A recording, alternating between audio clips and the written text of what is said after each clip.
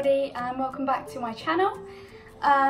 So again, I've been thinking about what video to do today. So I came up with an idea and I thought I might do a school and college advice video. So yeah, let's just get into it. So for school, obviously it's very hard, isn't it? When you first join in year 7, you just want to make a good impression. You want everybody to like you and stuff like that. So, and there's obviously the popularity scales and stuff like that.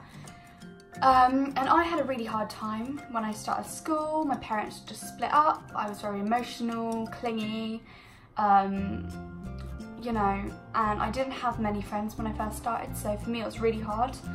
But as I got older, I grew more into myself, became quite annoying.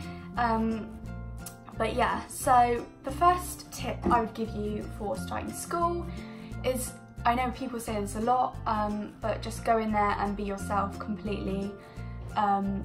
Just focus on yourself and make sure you have if there's people who want to be your friends, don't worry about who they are. Don't worry if they're not popular or they're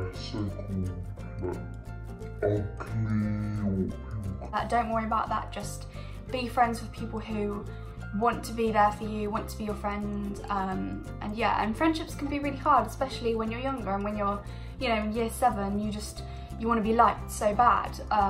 But yeah, so that's the first tip. The second tip I would say is, I cannot stress this enough, focus in school. For me, I focused really hard in year 9, 10, yeah, year 9 and 10 really. And for me then, I just whizzed past, I knew a lot of stuff because I'd revised and stuff, and I did a lot of work in year 9 and 10. So it helped me a lot in year 11, and I actually believe that that's probably why I got the grades that I got, because I put in that hard work in year 9 and 10. So then I got the good grades in year 11, and yeah. Third of all, do not worry about your GCSEs. I'm not being funny, I have not used them. I've only used them to get into college. That's all I've used them for. And even if you didn't get the 5 GCSEs, you can still get onto level 2 courses, level 1 courses at college, apprenticeships, stuff like that. Just, I'm not saying don't work hard, but don't get so stressed about it. Just don't get stressed about the whole exam things. I know they say, oh, if you don't get this, you can't do well in life. No, that's just complete rubbish. There are so many professionals, business people who have done so well and have no grades. So just don't let that dim you. I'm not saying don't work hard, but just don't be so worried about that, because it's really not a big deal at all. You know, I've got my 5 GCSEs, great, but have I used them? No, apart from to get into my level 3 course, which I could have got into a level 2 anyway, even if I hadn't got those grades. So yeah, but I'm glad I've got them. I worked hard for them, but yeah. So the third tip, I'm not really sure, to be fair, but I would say maybe don't get involved in gossip and stuff, because that's just where you go wrong. Just don't get involved in it.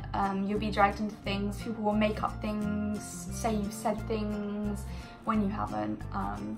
And when you leave school, most of your friendships, I don't think I talk to anyone from school, nobody at all.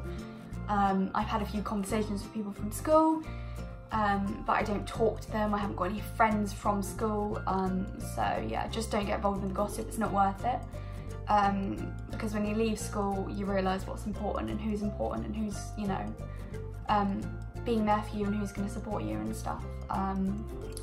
So yeah, there's not picking your subjects to do for GCSEs. I can't stress this enough. Pick something that you love.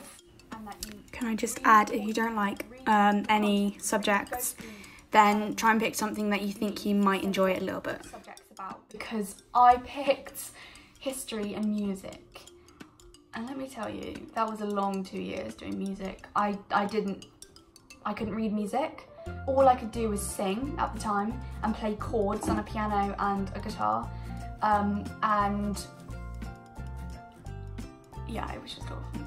Like, the only part I liked was the performance bit of it, but yeah, so just pick something you like. And history, I did like history, but it was a lot of work and a lot of English involved in it, so I would just say, yeah, if you're going to pick something, make sure you don't pick too many hard things, because even though you might want to do it in college or whatever, like you might want to do an A-level in, like, I don't know, chemistry, and it would help if you, or A-level, like it would help if you took triple science. Just don't make it hard for yourself, because I got so stressed out when I did history and music. I also did philosophy and ethics, which I absolutely loved. I would do that again. I would love to teach that as a teacher. Don't get carried away with yourself. So in year 11, I decided that I was gonna smoke. Or attempt to smoke. Yeah, attempt to smoke, be rude to teachers and stuff like that when they were just trying to help. And I could have got a lot of better grades if I had focused and not tried to like be cool, basically. I look back on it now and I'm really embarrassed about that, just because it was cringy. I was like trying to be somebody else, I wasn't, just to like impress people. So yeah, don't do that. So when you go to college, make sure you apply for the course as soon as possible, as soon as you know what you want to do and as soon as you know you definitely want to do it, because there were some people who didn't pick college courses and they didn't go to college, and even though college is long, college is hard work. I did a BTEC, you know, that was hard work for me. It's worth it. I've you know, hopefully got those 2 years at college. I did a travel and tourism course. I've got that now, you know, that's going to attract a lot of employers. So yeah, that's it really. So just make sure you apply. Don't leave it to the last minute, because they'll be on your case about it as well. Yeah. And maybe my last tip would be, when you're going for a work experience in year 10, it really doesn't matter where you go. Like, it literally doesn't matter. Just go anywhere, because unless you really want to do something and you really want to be like a nurse or something, you know, you might be able to like organise something to do with that.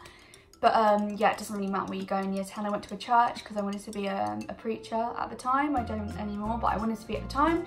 I had a really fun week actually at that church. I learned a lot about how the church runs. But yeah, when you're going for work experience in college, I'd say definitely go somewhere that you want to go then. So I went to a travel agents in the first year, and I went to my old primary school in the second year, and I really enjoyed the second year one. First year I wasn't too keen because it was just sitting down at a travel agents, but yeah, second one was really great. Make sure you like pick your what you actually want to do for your second year in your work experience, because like I was thinking like, oh, I'd love to work with kids. I'm not sure whether that will be for me now. And for the first year, when I went to a travel agents, I thought, oh, that might be something I would love to do. I wouldn't want to do that now, just because I find it quite boring just sat in an office. But yeah. So yeah, I hope you guys enjoyed the video, and I hope that you've got some good tips from going to secondary school and going into college. And yeah, so I'll see you in my next video.